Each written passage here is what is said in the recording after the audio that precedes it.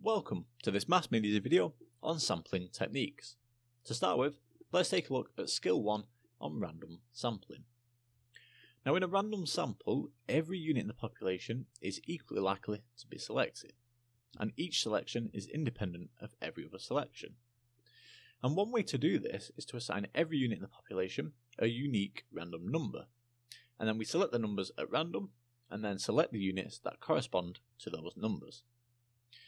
Random sampling has the advantage of being completely unbiased, so let's just note that here. So it's completely unbiased.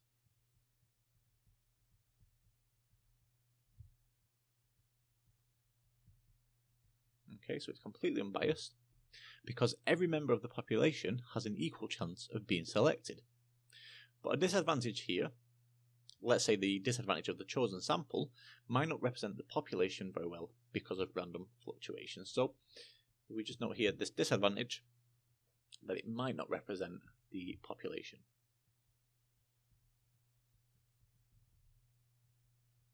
It might not represent the population.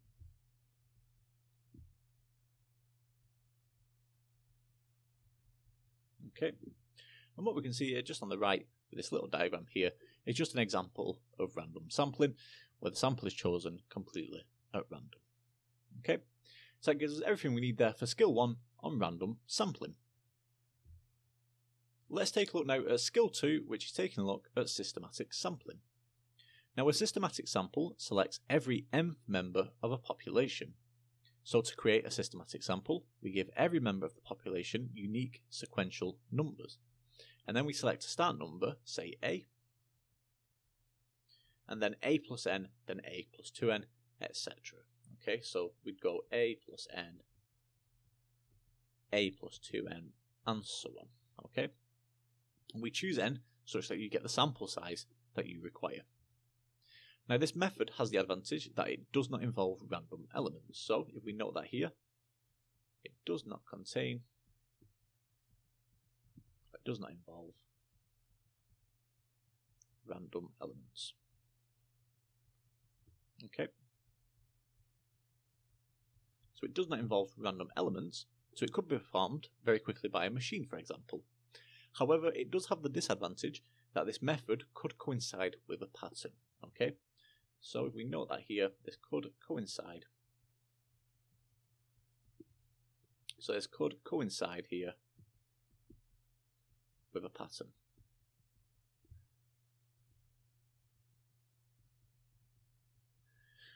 And for example, this method fails if we sample every 5 items from a production line, but the machine has an error every 5th item. We either find that every item is faulty or none of the items are faulty, when the real fault rate would be 20%. Okay, and we can see here from this diagram on the right just an example there of systematic sampling, where every nth member is chosen. So that gives us everything we need there for skill 2 on systematic sampling.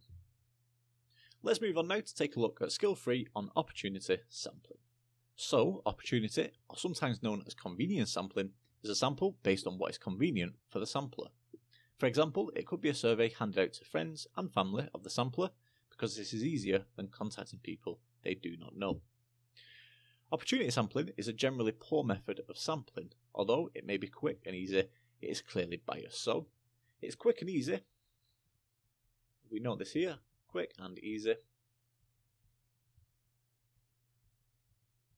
However, it's clearly biased and no attempt to obtain a representative sample has been made. So it's biased. Okay.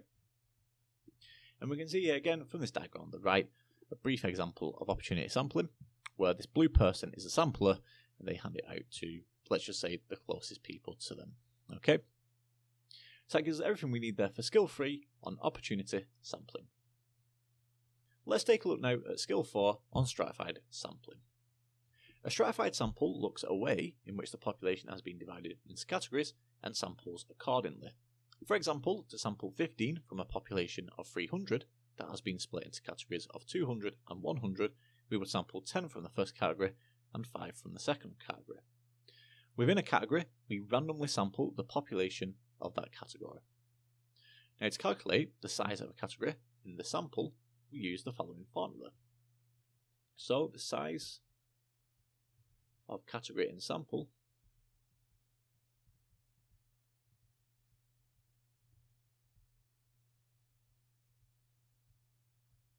this is equal to the size of the category in population, size of category in population. We then divide this by the size of the population. So we divide this by the size of the population.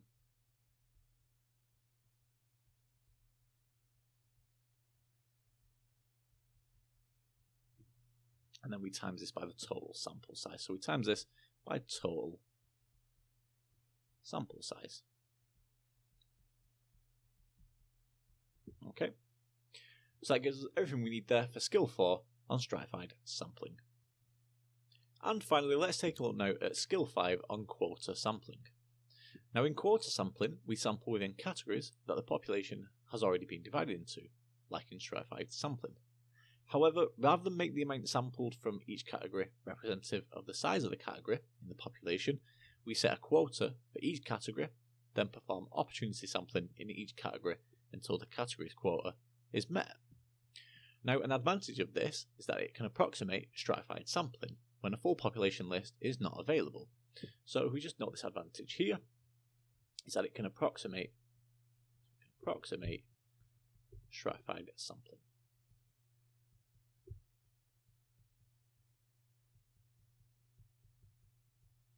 Okay. So it can approximate stratified sampling.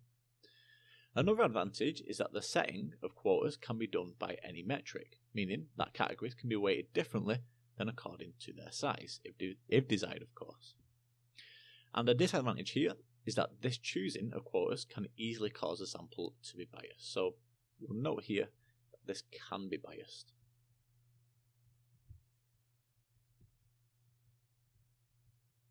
Okay, so that gives us one advantage there of quota sampling and one disadvantage. And that gives us everything we need there on skill 5 on quota sampling. And that concludes this Maths Made Easy video on sampling techniques.